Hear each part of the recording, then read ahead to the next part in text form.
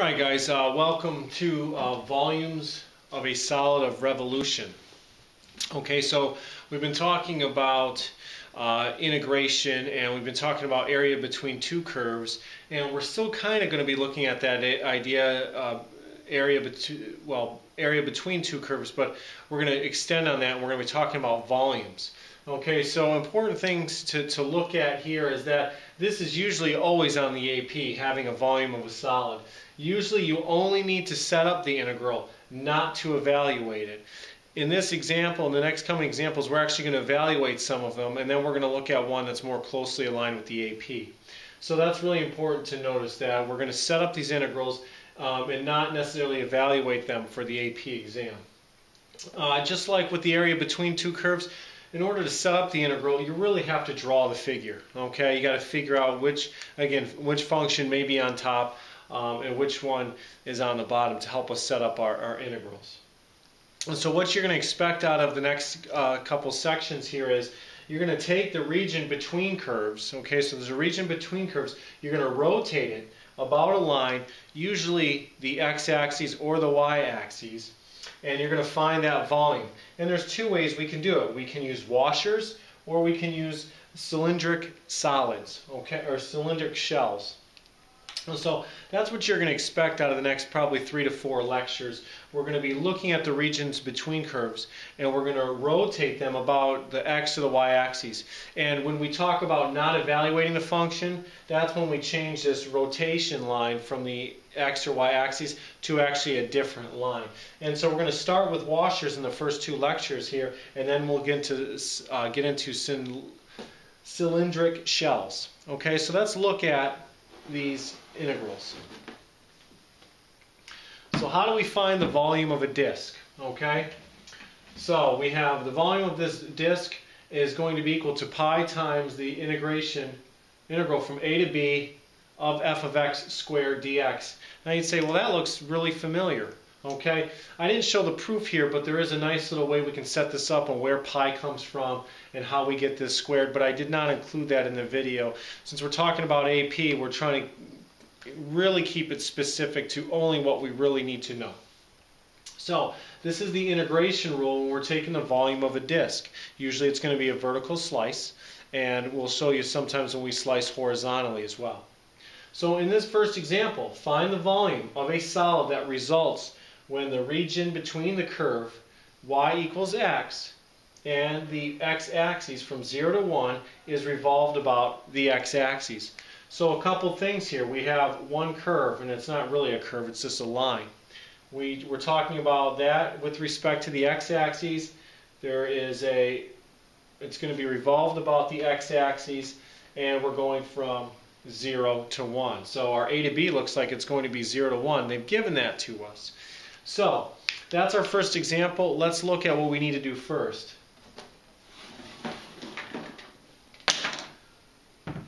So when we look at taking the volume using a disk, a washer, a cylindric shell, you have to sketch the function.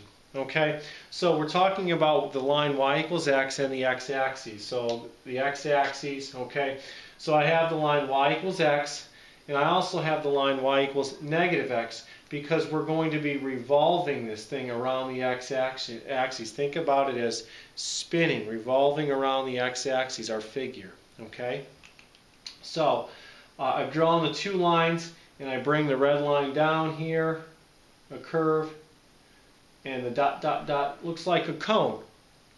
Okay, and so here again, when we rotate it, we're really looking for the volume here between that area of space here. There's our washer, our disk.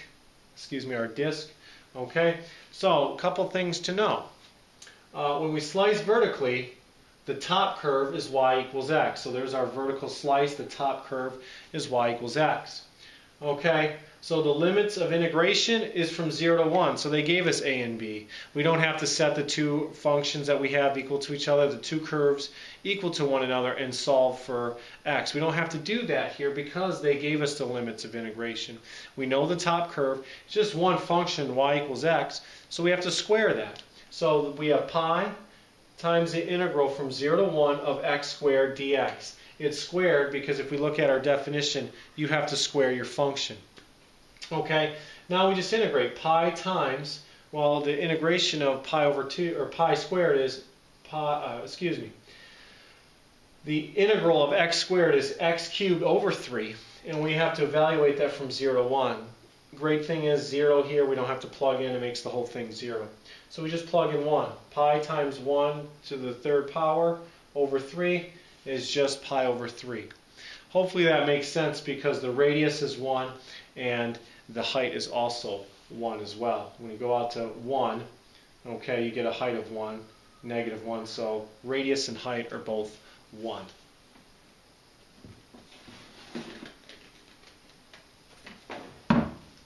All right, so now when we're talking about washers, you think about washers, you know, I think when we're trying to screw something into the wall, we use a washer. It's got a hole in it to help us with the screw. It kind of protects whatever you're screwing the screw into. The washer can help protect. Well, and that's the idea. We're actually going to draw that in our figure here. So what does the volume of a washer look like between two curves? Well, it's still pi times the integral from a to b. And this time you're going to take the top, your f of x squared minus g of x squared dx. So you're going to figure out the top function, the bottom function, square both of them, and take the difference. Okay? So let's look at an example when we have to use washers and not a disk. Okay? So find the volume of a solid that results when the region bounded by the curve y equals x and y equals x squared. So here we have two curves. In the first example, we only had one curve. We're going from 0 to 1, and we want to revolve this about the x-axis. So how do I know it's going to be a washer here? Okay, number one, I know it's two curves. Okay, we're going from 0 to 1, we're rotating around the x-axis. Okay, and so we're going to set up that drawing, and we're going to see why it looks like a washer here. Okay. So I've drawn the two functions. We have the straight line of y equals x, y equals negative x. Okay?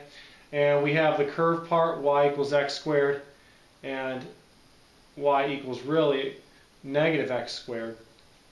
Okay, and it's like just almost a reflection here, but we're still revolving around that x-axis. So here's my washer, okay, in blue. So there's the washer that we can see. Again, this is sliced vertically. Y equals x is the top curve. You can see that from the drawing. So we know that's the top curve, so we're going to go pi times the integration from 0 to 1. That was the interval given. And f of x squared minus g of x squared. So f was x, so that's x squared. The g function was x squared, so x squared squared is x to the fourth. And we've got dx. So now you integrate. So you have pi times x cubed over 3 minus x to the fifth over 5. And again, we're evaluating from 1 to 0. We really just have to plug 1 in here.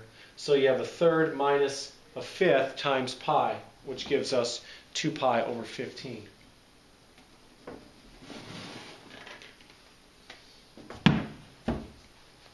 Okay, what happens if we take the washer and we move it about the y-axis, not the x-axis? So instead of a vertical slice, we're going to have a horizontal slice.